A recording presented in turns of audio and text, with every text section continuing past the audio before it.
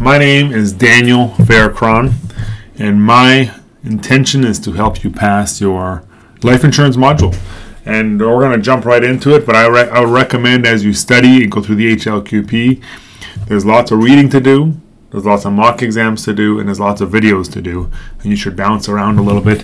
And one of the new things I've learned that I think works a lot for brand new people is that you should get the ethics, professional practice one out of the way, and then before jumping into life insurance, go knock off accident and sickness and seg funds, because a lot of the information we learn in health and investments can be used in a life insurance as well. But my name is Daniel Fehr-Krahn, and we're gonna jump right in here.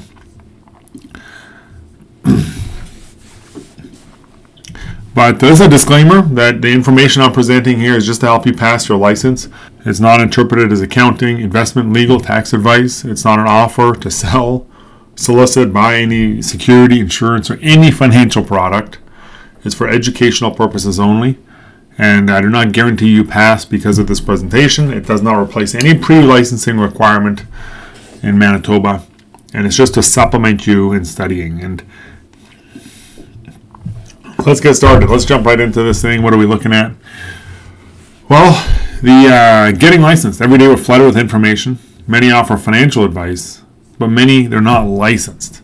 And so some of the benefits are you're awarded by government agency. You know, it gives you authority to work in an occupation, and it requires some criteria to be met. So it's a privilege to be licensed. Some professions are licensed and some professions are not licensed. I'm very glad this is a licensed profession. Now, we have a platform that allows you to do many different things. Before I get into exactly what you will be doing, but on what we'll be doing, we can do life insurance, we can do critical illness, which is if someone gets cancer, heart attack, stroke, travel insurance, or if you're traveling abroad. Annuities is a form of investment to plan your retirement income. Health and dental. Final expenses is really for funeral plans. Maybe personal and commercial by referral only, or home and auto by referral only, so we refer it. That's considered general insurance, so we won't be tested on any of that today. Do you need to be licensed to build a team? No, all business owners build a team, whether you're building a team for yourself or for someone else. Here in WFG, we believe that you should build a team for yourself, and that you shouldn't do business alone, and you shouldn't do life alone. And anyone who says maybe you should do life alone, maybe they're alone. You know, they want you to join them being alone. But I think you should be working with other people, and you can share the opportunity, and you can get people involved and get them studying for their exam as well. You don't need a license to be able to build a team. But let's go through some definitions. Let's jump in. Most learning is just language learning. And so one of the things that we find, it's actually very difficult to go through learning when we miss a word. So as you see a word that you don't understand, or it's not redefined for you, then you want to pause, use either the textbook, your trainer that passed the stuff already, or Google it, or DuckDuckGo it, or search it to find the right answer. But in marketing, there's two different types of licenses. One is a resident license, which means you hold a residency or primary place of business in a specific province. For example, I am Manitoba resident, and I'm licensed in Manitoba.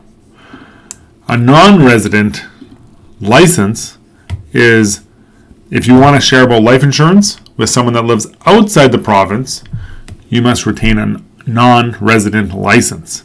You do not have to take the test again. So if you get a license in Manitoba or whatever province you're studying in, then you can just pay the next province over to get the license. So a non-resident license means you're already licensed as a resident in a specific province and you're seeking a license in another province. So for example, I'm licensed in Manitoba, a resident license, but I'm a non-resident license in Ontario. So let's review this, where if you only have your accident and sickness license, let me change my view. You only have your accident and sickness and life license in British Columbia, which is where you have your primary residence. And you're at home, you're on a video call with a friend, John, who's at home in Edmonton, Alberta. Can you speak to John about any life insurance products? The correct answer here is no. That you can't speak to him about products. It's not a license to sell, it's a license to solicit. So you cannot solicit business if you're not licensed in that province. Now the first question we have here is you have your life and ANS in British Columbia, which is where you have your primary resident. Your friend John, who lives in Edmonton, is coming to Vancouver for a week. Are you eligible to speak and sell British Columbia products to John? Yes, it's in the province that you're making the transaction when it comes to life license.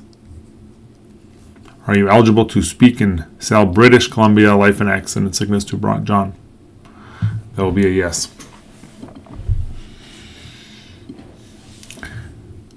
Types of agents. When you are licensed, you're commonly called an agent or a producer. One is captive agent. So a captive agent is really a career agent working for one insurance company and sells only that company's products. Think if I work for Ford and I only sell Ford cars. A non-captive or independent agent work for themselves and they sell insurance products of multiple companies. Independent agents can represent many companies that appoint them. So for example, if I sell one insurance company, I don't work for that company. Or if I sell one investment company, I don't work for that company. I work for myself. For example, I also don't work for World Financial Group. I work for myself. I'm very happy to be on the World Financial Group platform, but I don't work for them. They're a platform that helps me with compliance, legal, payroll, product, and a lot of other things on the administrative side. But non-captive means you have lots of options. Captive means you have usually much less options. Many times if you walk into RBC and you're sitting down with an RBC agent, it's likely the RBC agent might be captive because it's a bank. Now, they do have non-captive agents as well on the Dominion Security side, but I like the fact that I am non-captive. Fiduciary. Now, this is a new term that it's a person of trust that you have a financial responsibility towards your client. And so the standard in the financial industry is that it's suitable, that you want to prioritize the coverage that best fits the client, and affordability, that you want to find the policy that the client can fund long term, that if they don't keep it, it's probably not good for them. And we always want to talk about doing it right, doing it with pride, where it should be able to be public. Here's what I did, here's why I did it. And we don't always have the right answer, but if some things are public, are you proud of what you did? And do you feel like you did it right? So let's look at general insurance rules as we go through this. What is insurance? Insurance is basically just a transfer of risk. It's a transfer of risk from one party to another through a legal contract. And it provides a guarantee that, it's a transfer of risk from one party to another through a legal contract. It provides a guarantee of compensation for a specific event that might happen. What are the most common things you insure? Car insurance, health insurance, warranty, house, different things you insure. And so we protect our responsibilities and our assets. And a lot of us have purchased insurance already. It's nothing new. The insurance is based on the sharing of risk among a large pool of people. The larger the number of people, the more predictable the losses are. So for example, they can say 1 in X, I don't know the number of houses burn down every year. So they look at house insurance and they price it accordingly.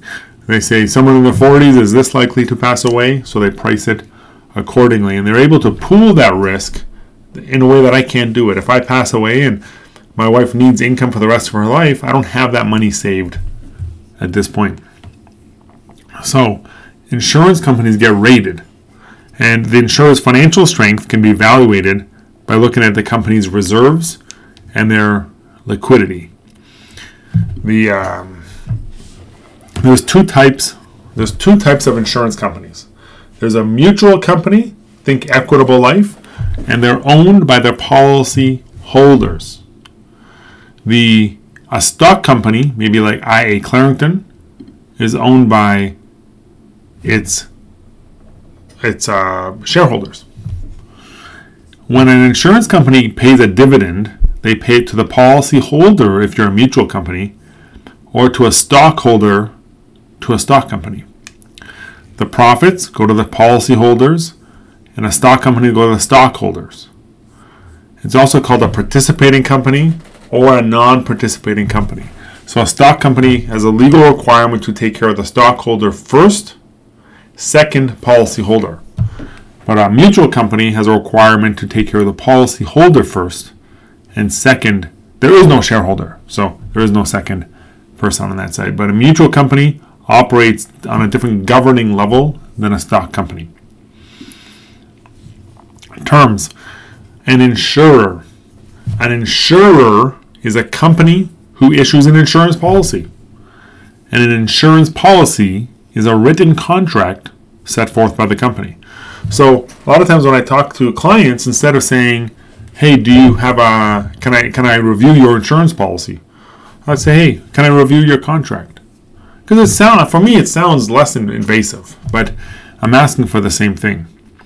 But one insurance company can offer different types of policies depending on the suitability of the client.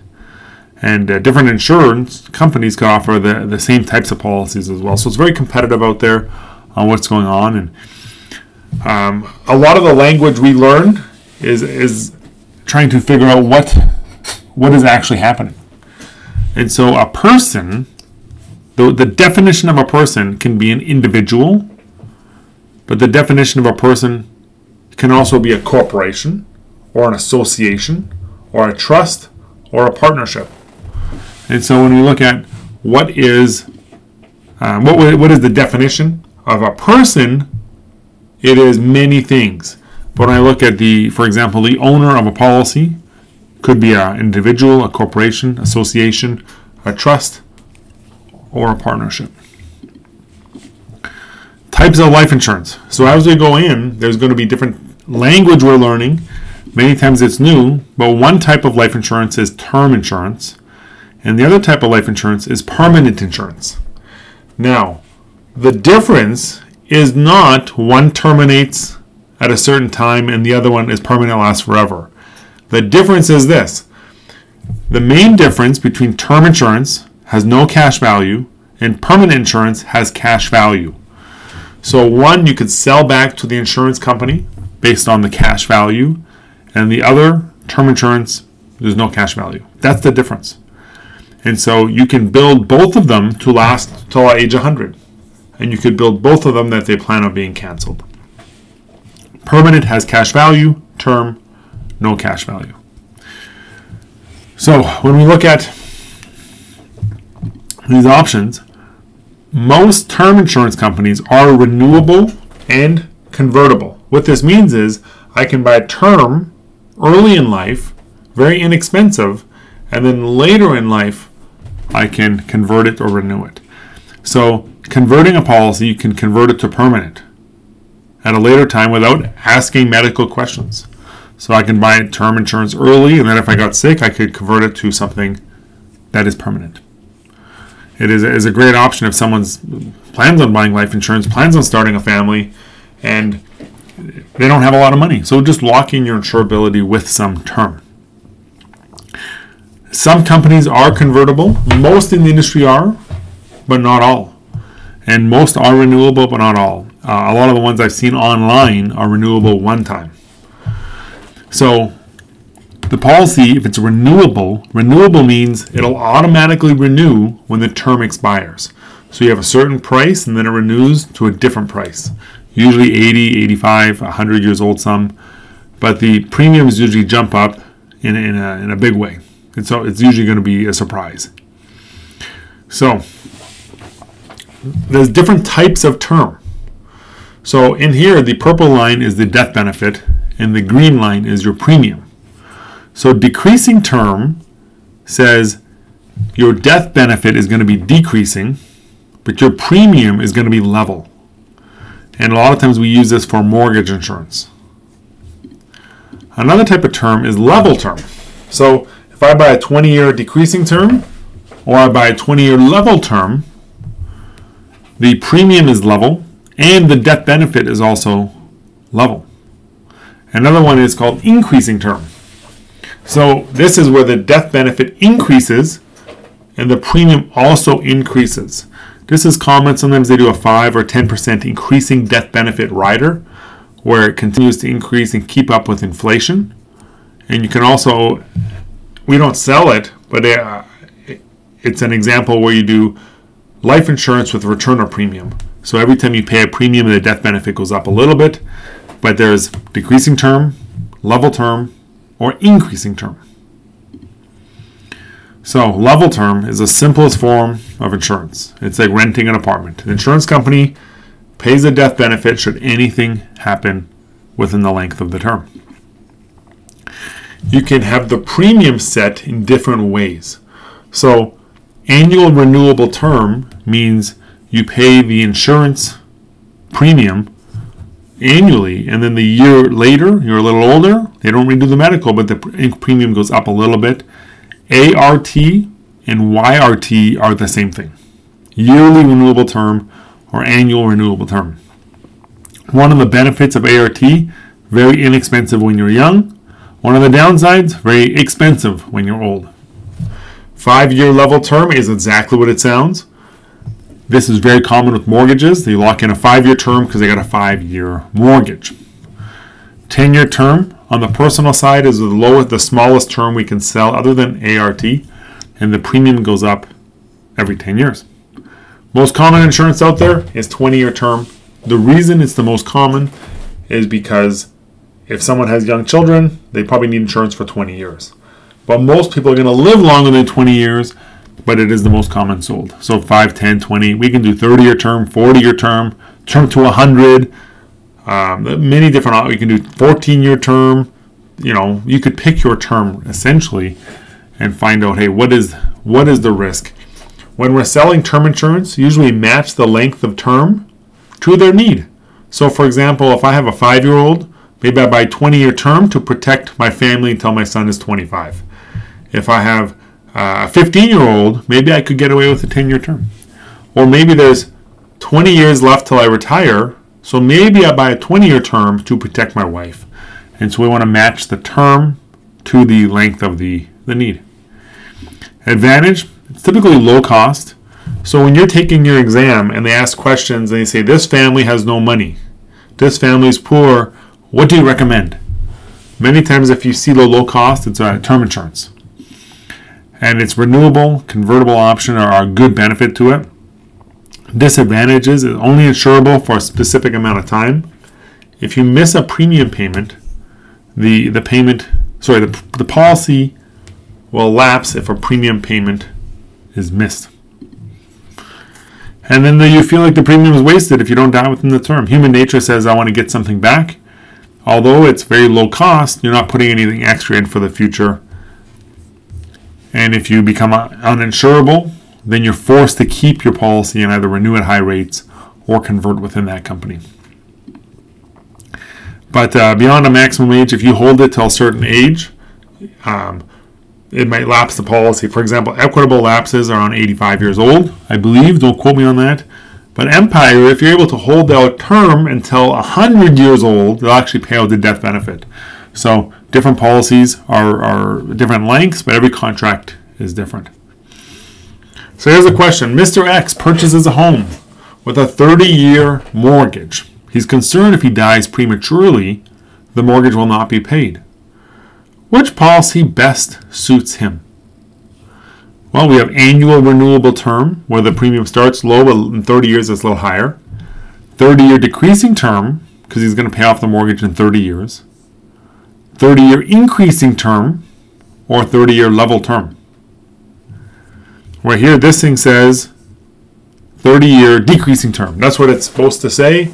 In practice, we might add on, hey, what the price is and changing things, but if the question when you're taking an exam says He's concerned if he dies prematurely, the mortgage will not be paid. Which policy best suits him?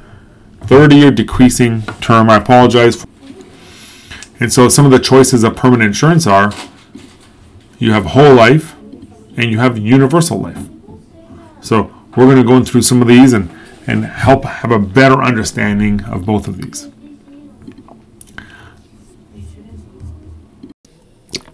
Part of the premium purchase is insurance that can then be sold back to the insurance company, creating a cash value. They calculate a fixed premium, and that fixed premium is for your whole life. Instead of just paying the net cost of pure insurance, you pay a calculated fixed premium to make it level your whole life. The extra money you put in can be built up as cash value. We're going to talk about that a little more in detail in a bit. But there's a guaranteed interest rate on the policy that can never have a loss, and there is a guaranteed expected rate as well. There's a pay schedule. Many of these are 10 pay, 20 pay is the most common. You can do a lot of pay till age 65, and it's designed prior to issue. It's a permanent policy, designed to be your entire life. And the non-forfeiture benefits. There are some non-forfeiture benefits that are available, which means we're going to talk about that right away. There's a guaranteed rate that could be conservative. So if a client says, if you're reading a question that says this client is very conservative, that means whole life might be the answer. And premium is fixed. Now, of course, in reality, outside of the exam, if you overpay, you create some flexibility. But if you pay just the target, you got to continue to pay that target. The death benefit is fixed. It's considered fixed. It does increase over time. And accessing the cash value can eliminate some guarantees.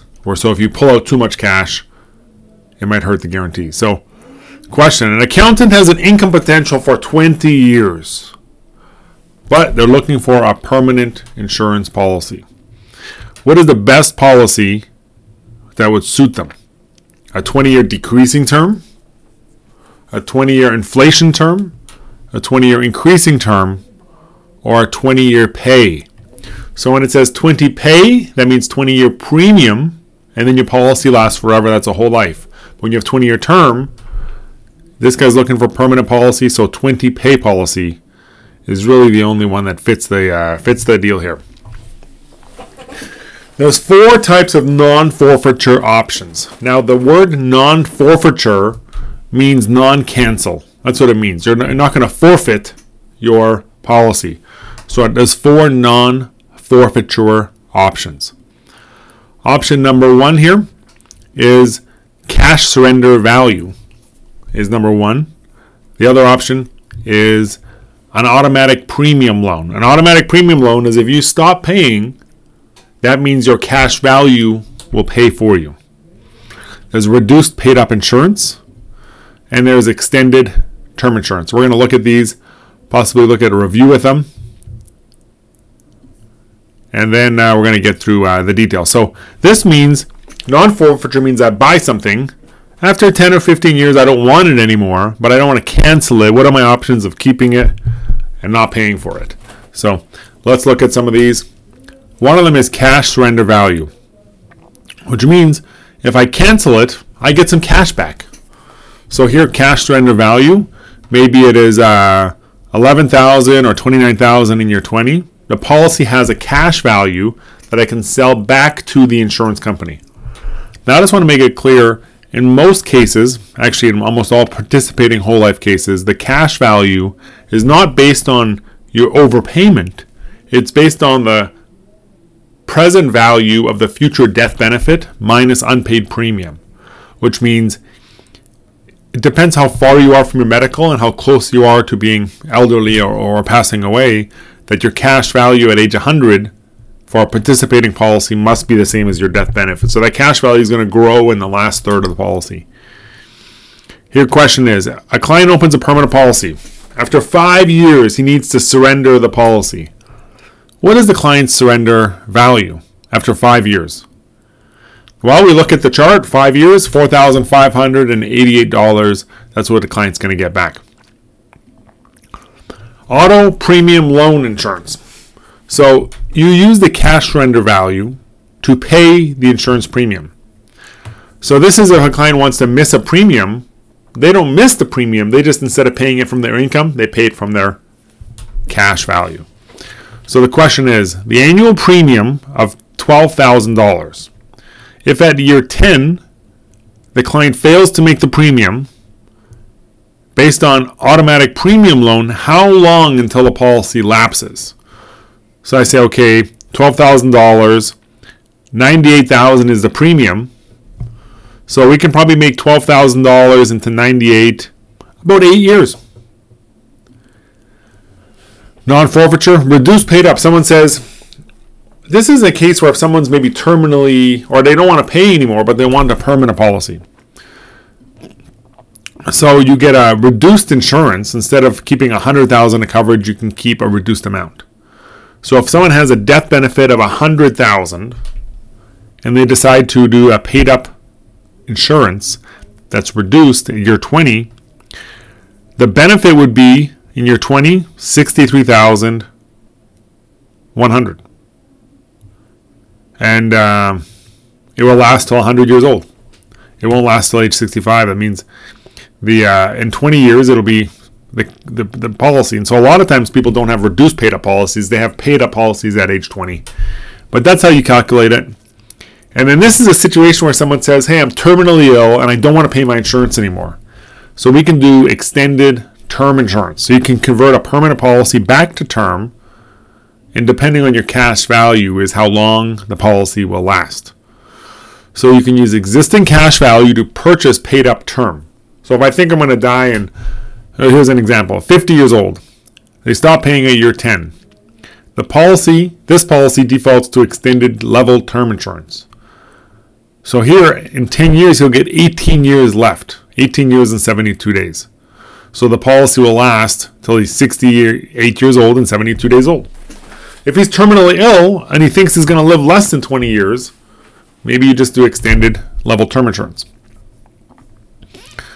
And so the three main forfeiture options, if someone doesn't want to pay, they could cancel the policy and get their cash value out.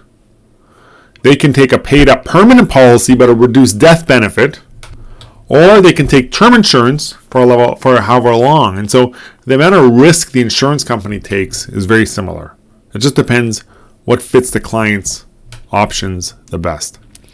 So let's go to universal life. Now, by the way, the non-forfeiture options are going to be on the exam. And so I think if you're not clear on them, you should review them so you have an idea what they are.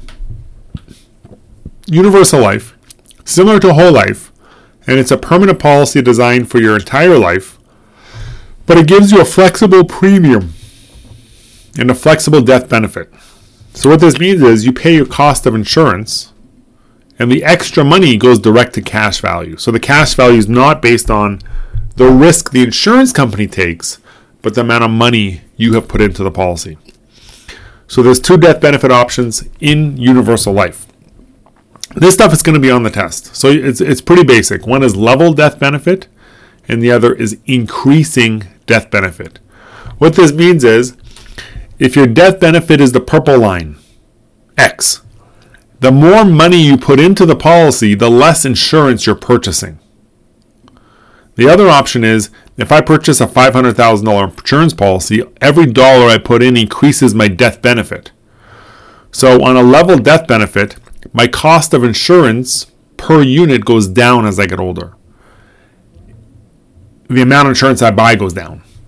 Now, increasing death benefit, the amount of insurance I buy stays the same. And so it's almost like an inflation building policy. Now, there's two different types of costs. So there's two different types of death benefits, and there's two different types of costs. I can pay my cost a level cost, which is kind of like a whole life. They just tell you what the term to 100 would be. And the other option is I can look at the YRT, or yearly renewable term. If I do level, what happens is I have less cash value in the first and second third of the policy, but in the last third, my costs don't get out of control. With yearly renewable term, or ART, early on in the first third, I build up cash value quite a bit, In the second third, I kind of break even. But in the last third, a lot of times my cash value will deteriorate to pay for YRT. So there's an investment risk. It says here, investment performance has more impact on YRT cost. And so if someone wants the investment side, the YRT will build up immediate cash value.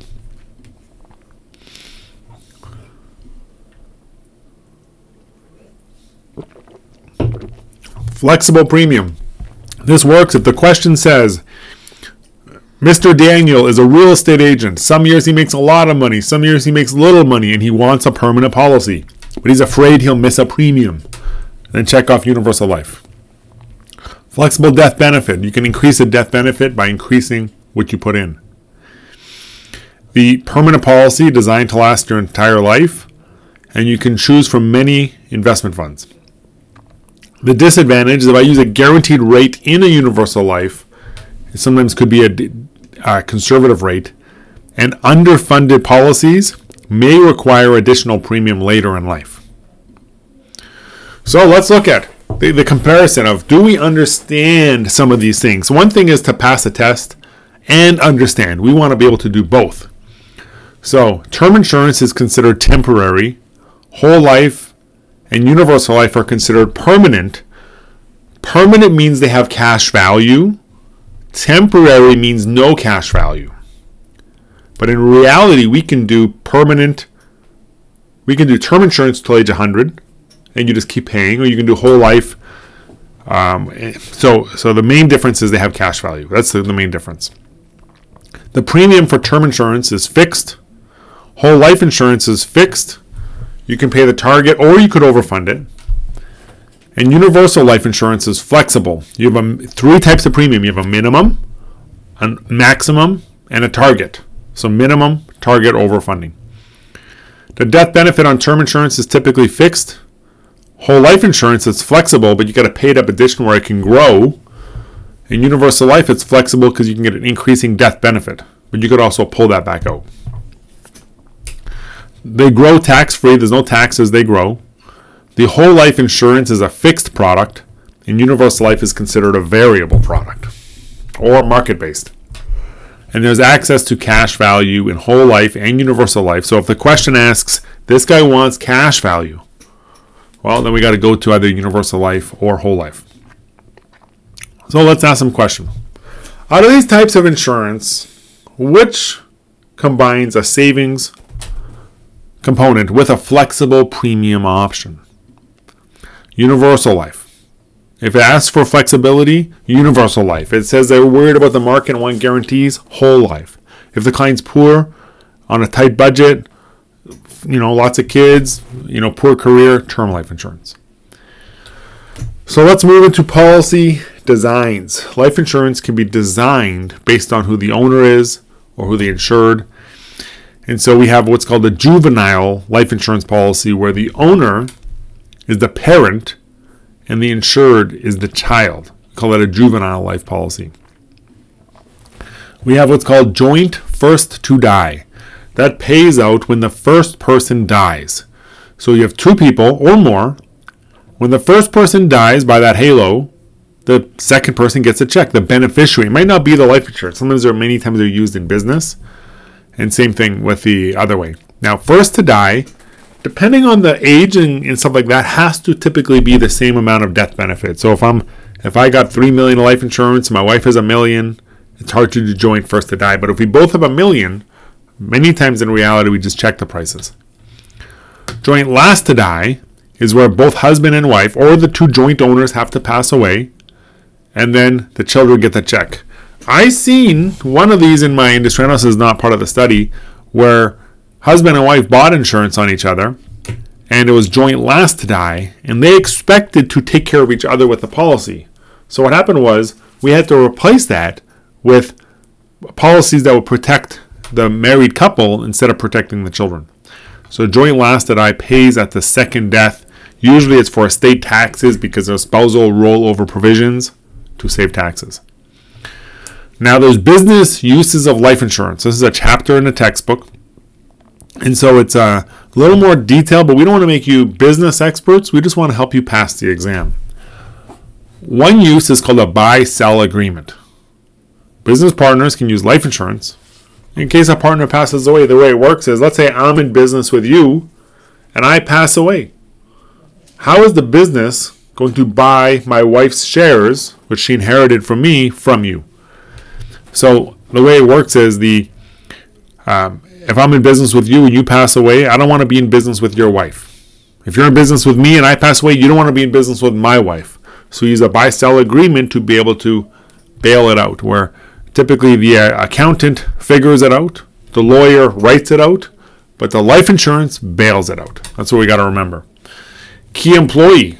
Hey, if you got a business where one employee makes most of the revenue and brings most of the money in, maybe you want to put some insurance on him of how long would it take you to replace that guy. So key employee insurance. The business owner should be the owner of the policy and the payer, and the insurable interest is a financial loss between the parties. So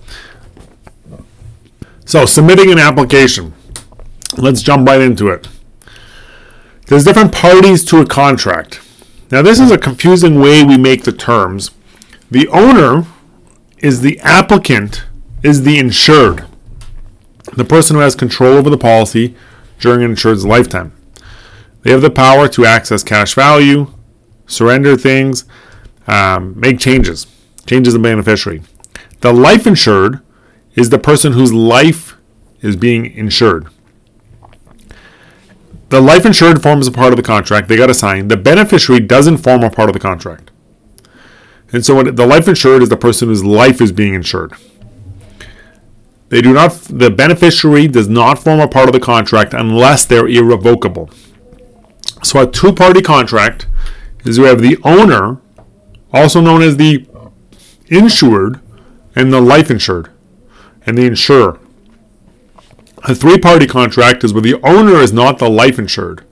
So the insured could be the son, the life insured could be the mom, and the insurer could be the insurance company.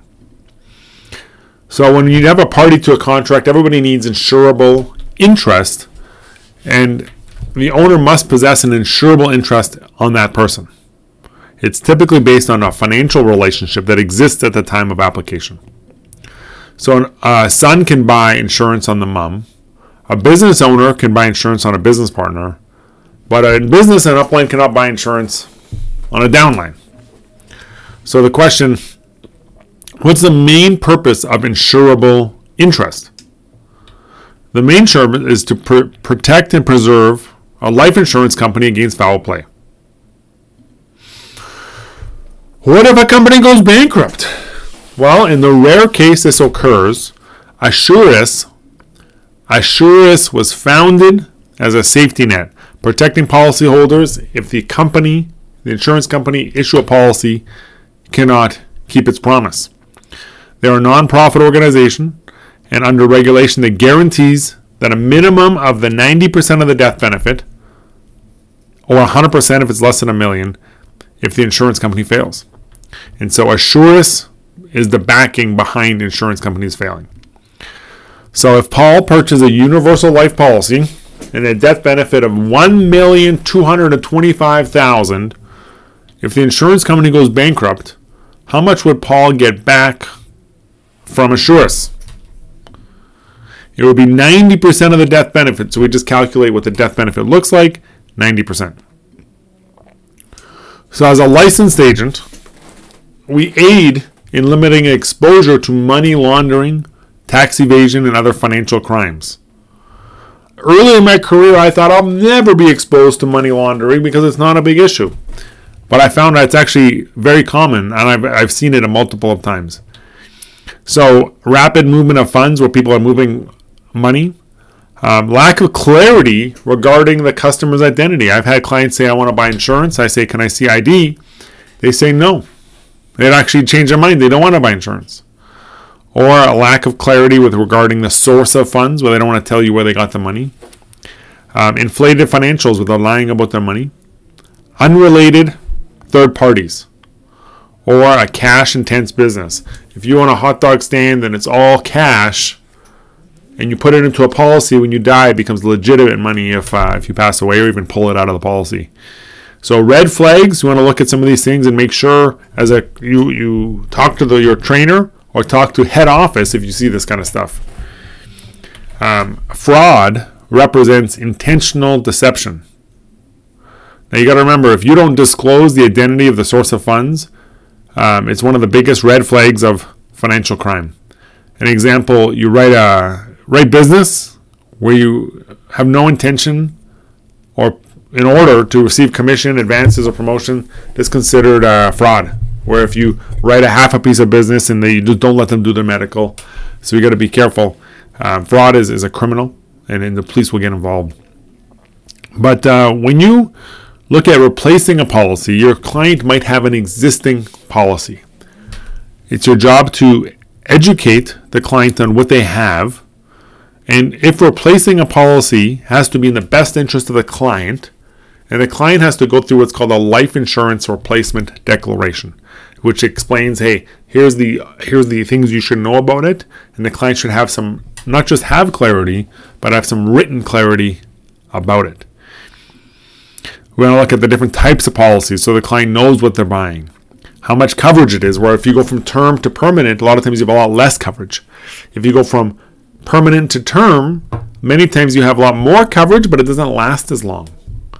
How much premium they're going to pay, differences in cash value, differences in guarantees or extra riders, maybe some of the surrender charges they have, or about the 2-year contestability, where if they have a 3-year-old policy and they get a new one, what does that look like for them? So we got to fill this stuff out and make sure the client has as little potential to be confused as possible. Documents required when you submit business. You want to do a personal financial strategy. You got to know who the client is. You have to do a disclosure saying what we can sell. Has to be a reason why letter explaining the reason why you recommended. You need to have some illustrations in your file. Life insurance replacement declaration, we call them an LIRD. And then application has to stay in your file too. So there's some documents you got to have in a file, including meeting notes. Now let's look at underwriting. Let's keep this going, moving quickly. When you submit an application, that's just the first step. You want to apply for insurance. Then there's an underwriting step. And then there's a decision and a delivery step. Getting approved for life insurance is a privilege. It's not a right. Not everybody gets approved. So when we're applying, a lot of times instead of saying, would you like to apply for insurance, I say, would you like to submit a request for coverage? Because I think it sounds a little nicer.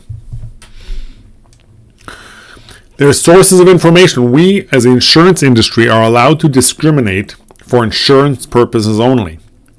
So the sources is a PAPITA. There's a PAPITA form. And then underwriters have access to your agent report and your personal interview on the application. An APS is a doctor's report or an attending physician statement. Maybe a paramedical if it's been completed. MIB or Medical Insurance Bureau is like a credit score, but it's actually any past declines or applications for insurance get recorded. And then a potential driving record. In Manitoba, we call that the MVR or Motor Vehicle Report. You could be approved for life insurance, but you could be declined for certain riders. The reason is because underwriters look at two different statistics. One is the word mortality. Mortality is the likeliness of dying. Morbidity is the likeliness of getting injured. So something that's morbid is getting injured. Something is mortal. Mortality is getting dying. So you got to remember those two words, mortality, what that means, and morbidity, what that means. So when you look at different risks, 6 people could have the same age, same policy, but different ratings. So some examples is if you're preferred, standard. Preferred is just a better rating. Or table rated means they're going to add extra premium. Maybe someone's overweight. Maybe someone has a dangerous sport. Different reasons. So the rating or the rate class is depending on what they pay. Question. Who are the potential parties that must sign an application before underwriting can begin? The applicant, the insured and the agent. Now we know it's a two-party contract with the applicant and the life insured are the same person. If the life insured is a different person, then it is a three-party contract. So when you're buying a policy, there can be riders on the policy. What a rider is, it's an optional feature that you can add to the policy. Just like if you buy a car, you can add things to the car, add a stereo, add rims, add paint. The policy, you can do that too. So we can add riders. One is an additional insured rider. We do this lots for children, where you get additional coverage. We do it for children and spouses. You can add my spouse to the same policy, only one policy fee. We do a guaranteed insurability rider. We do this lots for children.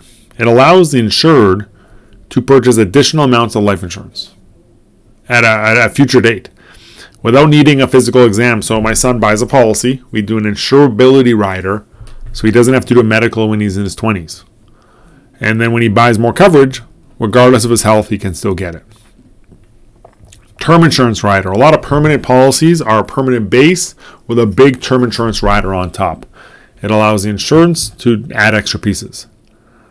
And then critical illness rider. You have a life insurance policy with a critical illness rider on top. Most policies in our industry are actually combination policies, or we call a layered solution or layered policy.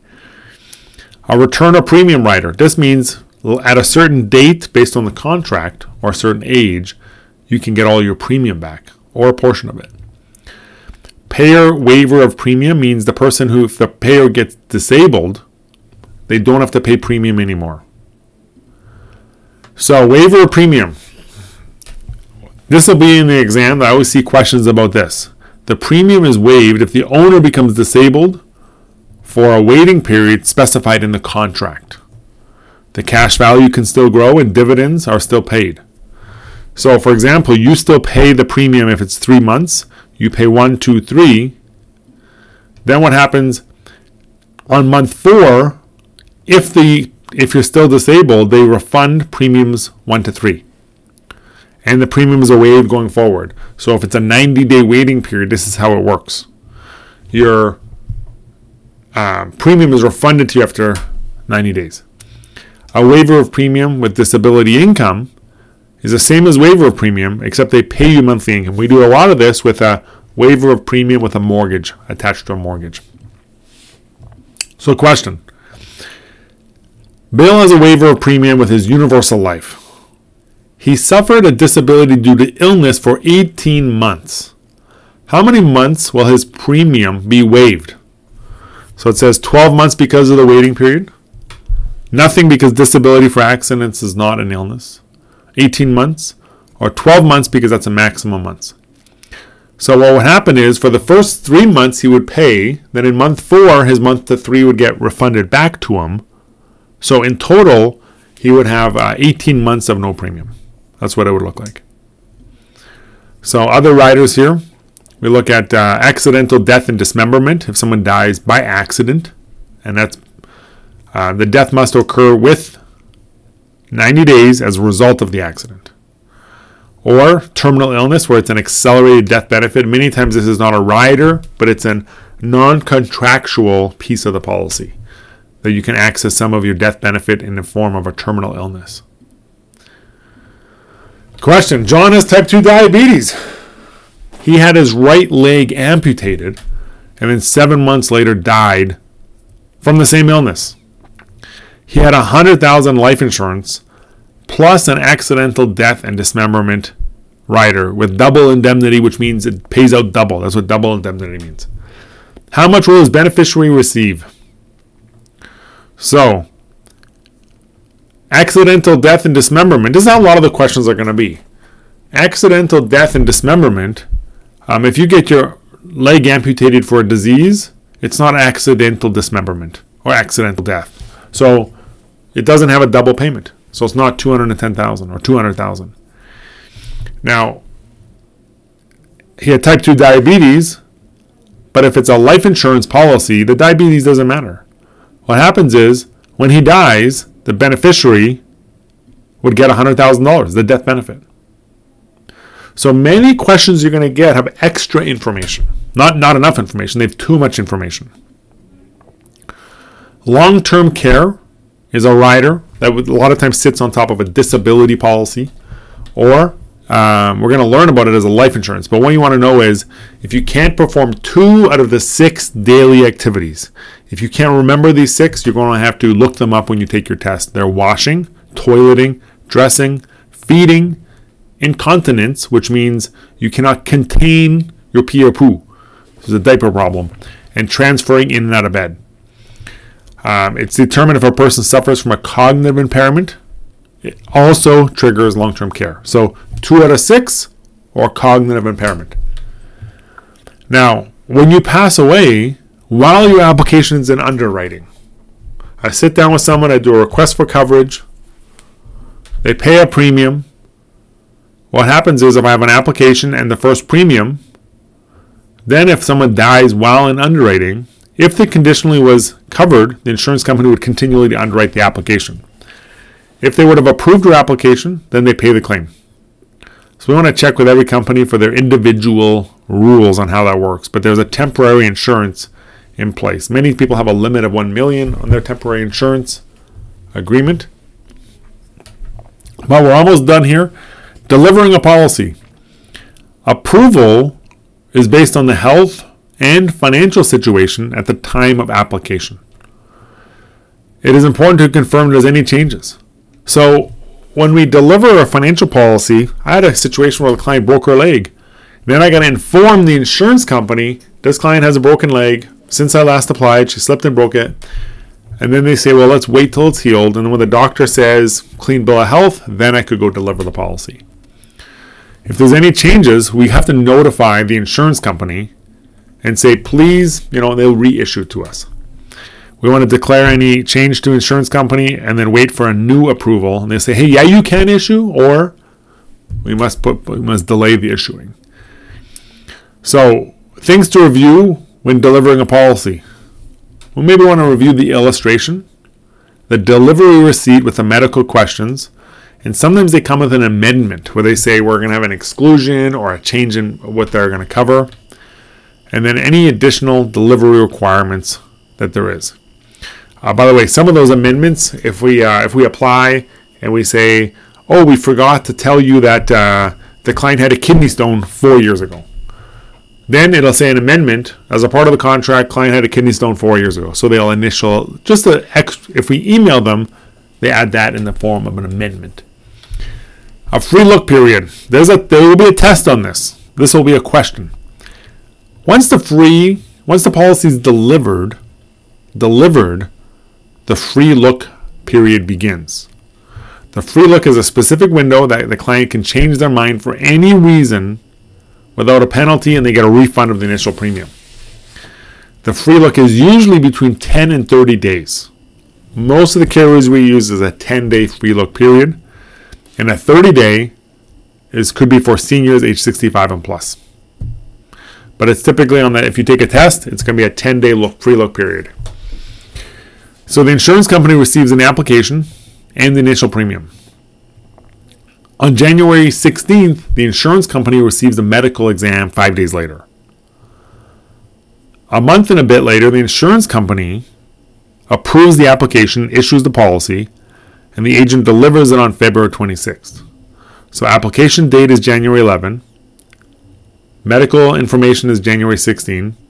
February 22 is the issue date. Delivery date is February 26th. On what day does the client qualify for conditional coverage? The application and premium goes in, January 11, they're covered. On what day does the free look begin? The free look begins when they get the contract to start free looking at. And the final question here, if the client accidentally dies on February 1st, would the insurance company pay the claim? Yes, they would pay the claim. So an insurance company receives the application on January 11. On January 16, the client passes away from a car accident. The insurance company declines the application due to the client's medical exam results and returns the initial premium. On what day does the client qualify for conditional coverage? So it would have been here January 11. On what the client accidentally dies on January 16th, does the insurance company continue to do underwriting? They do it as if they underwrite it as if they don't know the client died. When the client actually died, the insurance company pays the claim because they would have declined. So the insurance company, so you can't just find an unhealthy guy, apply, and then he's got 90 days of free coverage. He would have to actually get approved. So the insurance company receives here on January 11. The insurance company approves the policy and issues it. Gets delivered on February 22nd. On February 26th, the client passes away. Does the client qualify for conditional coverage? Yes, because he paid an application and premium. If the client accidentally passes away on January 13th, would the client have paid the claim? Yes, they would have. This is incorrect and part of our exam.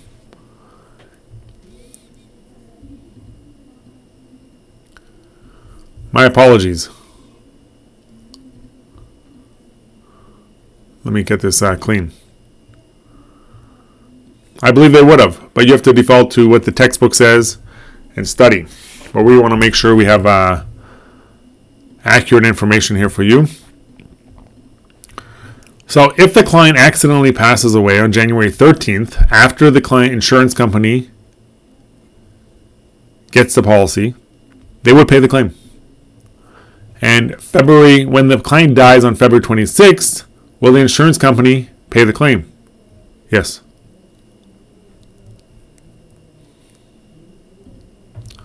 So there's a trial application. Clients can submit an application without paying initial premium and still go through underwriting. We call it a lot of times COD. Since no initial premium is submitted, that client does not get conditional coverage.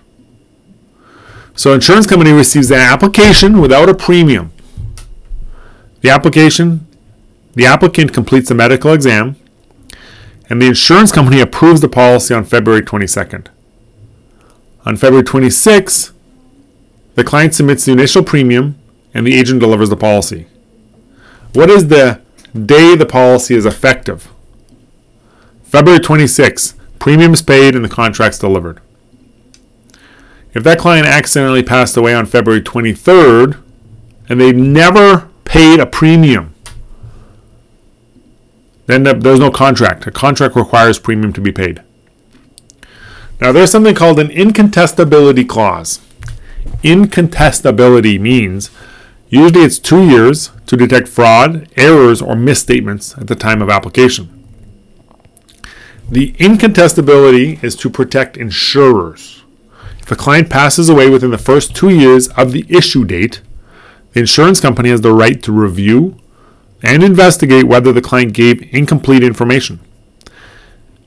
If the insurance company can prove incomplete information was misrepresented on the application, they do not have to pay the claim. So this protects them from fraud. I've had a few payouts where this was the case, and one of them, the client passed away in a car accident, and then what happened is when we did the application, the client actually had a motor vehicle report sent in. So they had the medical record of even the driving record. So every infraction was already stated, so there was no misrepresentation. So sometimes the more medical information the insurance company gets, the less likely you have headaches when it comes to claim. And the incontestability clause can protect the consumer because if a client's health changes and they pass away in the 3rd year, the insurance company must pay the claim. Now, the insurance company can always investigate fraud, but when it's misrepresentation, but if it's fraud, it voids the contract. But if it's some incomplete information, they are allowed to go back even before a claim. So incontestability means the client could get new information 6 months from now, and they can go back and request more information even before a claim is made. But if you don't commit fraud and you disclose everything, you should be okay. So suicide, in the first 2 years, the insurer will refund the premium to the beneficiary. It is covered after 2 years. That'll be on the exam. First 2 years, if you commit suicide, it does not pay. After 2 years, it does pay. So if you miss a premium, there's a grace period for 31 days after the premium due date before the policy lapses. If a cash value policy lapses, you can reinstate it within 3 to 5 years, providing proof of insurability and by back paying all the required premiums plus some interest. The requirements do vary from insurer to insurer and province to province. So, beneficiaries. This is new language for a lot of people. We have the insured, that's called grandma and grandpa. Then you have the primary beneficiaries, which is son and daughter. Then you have contingent beneficiaries, which is contingent on the primary beneficiaries not being alive, which is grandson and granddaughter. And then the tertiary is third in line. And a beneficiary can be an individual, a trust, a business, or a charity. So many times on the policy we do a primary beneficiary and a contingent beneficiary, and a tertiary can many times be stated in the will. So when we look at beneficiaries, let me go back here. If the insured and primary beneficiary die at the same time, the insurer uses what's called a common disaster clause, which means they assume the primary beneficiary died first so that the death benefit can be paid to the contingent beneficiaries. So it doesn't get paid to the primary beneficiary and then it goes by their will. It actually skips them if they die at the same time. So, 2 styles of beneficiaries. Revocable, which means the client can revoke the beneficiary and they can control the policy. Irrevocable means the client must consent from the beneficiary before making changes. And this looks like many times in a marriage breakdown or in a business deal, or if it's business insurance, they can make an irrevocable beneficiary, which then makes that beneficiary what's called preferred. We're going to jump into that shortly. So, B would like to change a revocable beneficiary, which is true. B needs to notify the beneficiary of the change. Or B needs to call his agent and trust he'll take care of it. B needs to get signatures from the new beneficiary. Or B needs to fill out a change of beneficiary form and submit it to the insurance company. D. The form must be submitted to the insurance company. It can't just be sitting on my desk. So it's got to be submitted.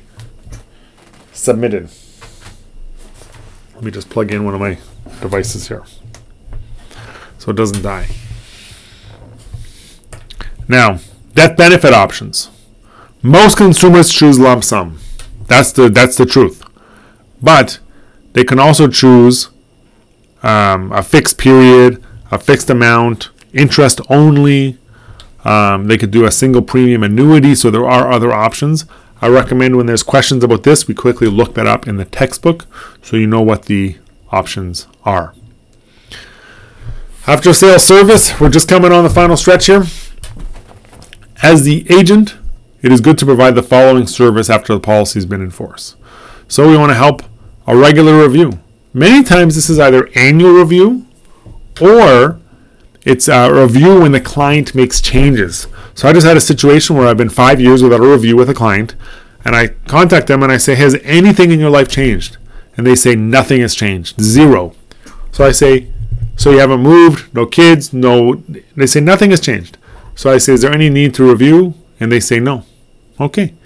If there's lots of changes, lots of reviews. So sometimes you want to review when there's a change or every year.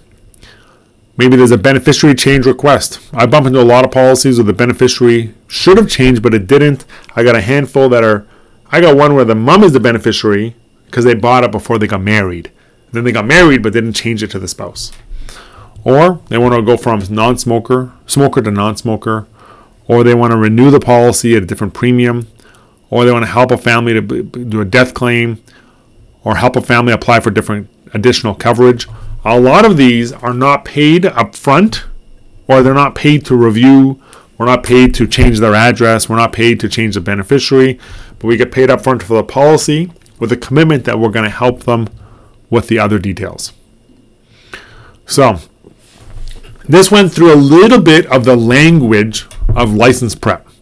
So you want to review, when you go to Oliver's, you want to look at maybe the Math Hub and the flashcards, but I would recommend do the chapter quizzes and go through them with the textbook so you learn how to look things up quickly.